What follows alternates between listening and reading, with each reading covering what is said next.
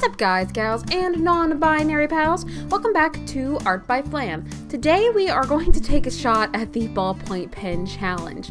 Now first things you notice is that's not an ordinary ballpoint pen, that's a sonic screwdriver. So ballpoint pens are a little scarce in my house, and I bought some, but they weren't great for the initial sketching of this piece. They were really dark and heavy and had very little gradients.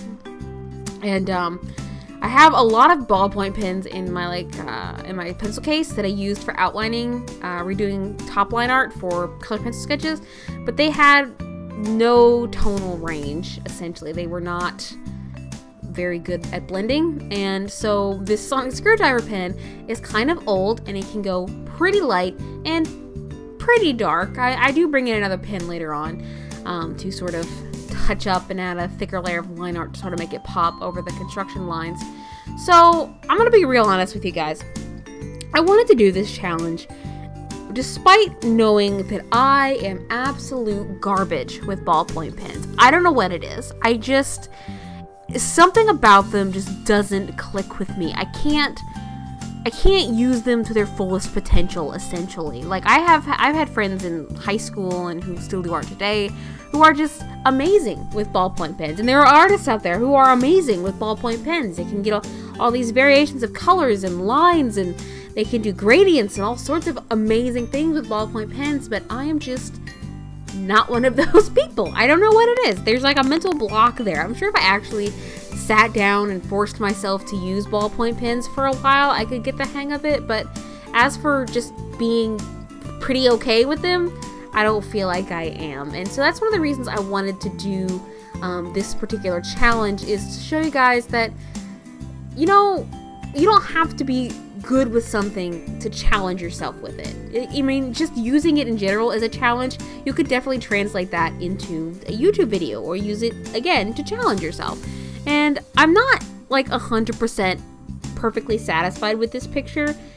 It could definitely be better. I'm a really, really messy sketcher. There are construction lines everywhere.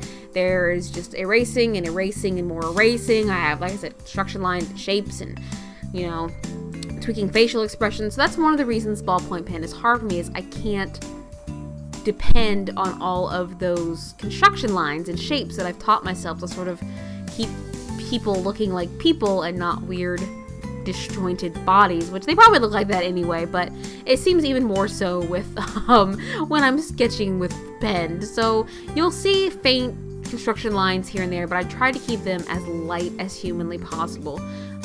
This particular girl is nobody in particular. She's just somebody I sketched for this piece, and as a bonus, this footage isn't sped up that much.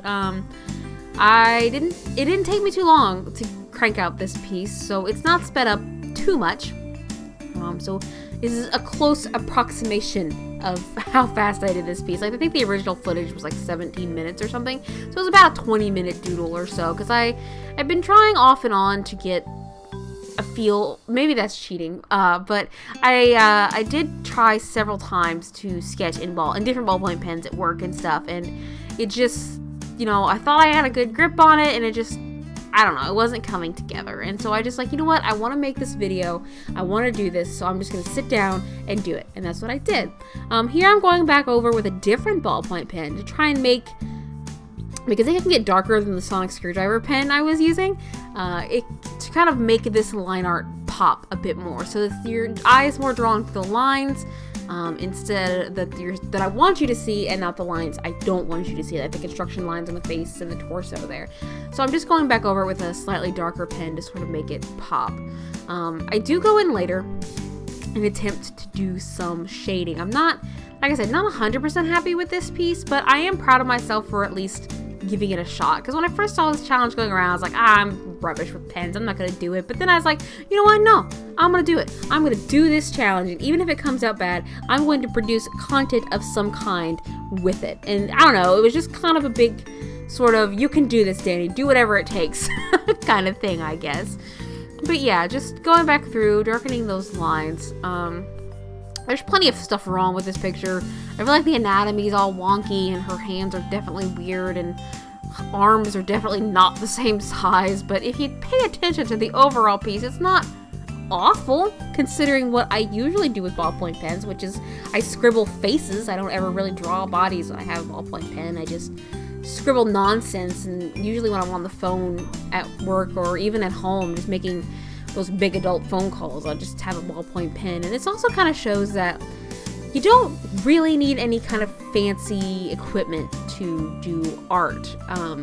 Part of this challenge, I think, is to show that you can in fact just use a ballpoint pen. Like, I personally don't like to use ballpoint pens, but if a ballpoint pen is all I had, I would definitely be using it to make art, because for one, I love to make art, and for two, I'm not gonna let something as simple as not having a pencil stop me from making art. I'll draw with a stick and sand if I gotta.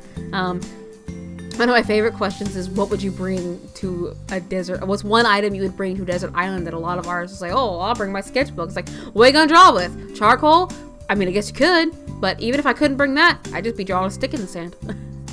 That's what I'd be doing.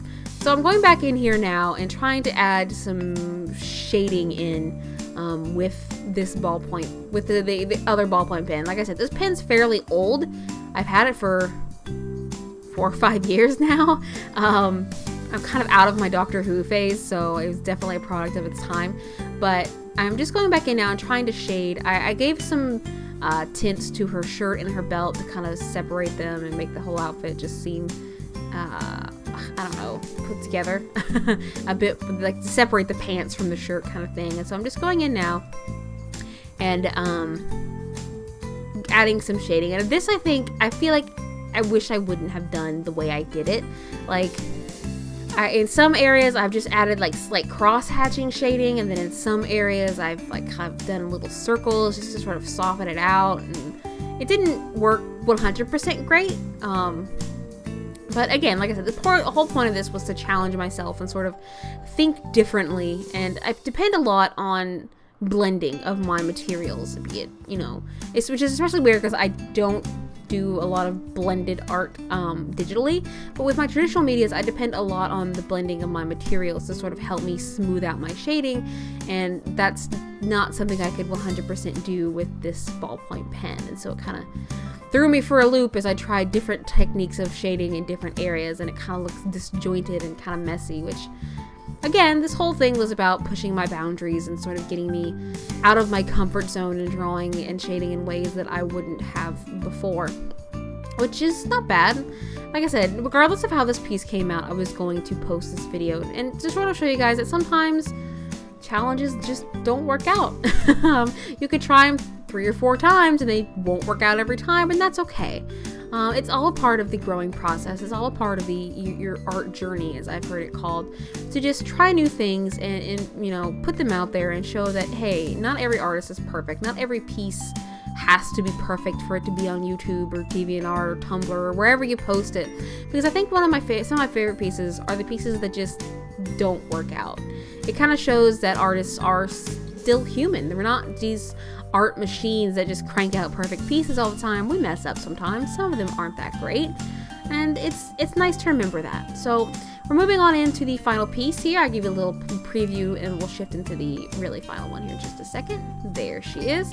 If you like what you see, don't forget to click that like button. Don't forget to subscribe, and if you have any ideas for challenges you want to see me do, definitely leave those in the comments down below. Thank you guys so much for watching. Bye bye.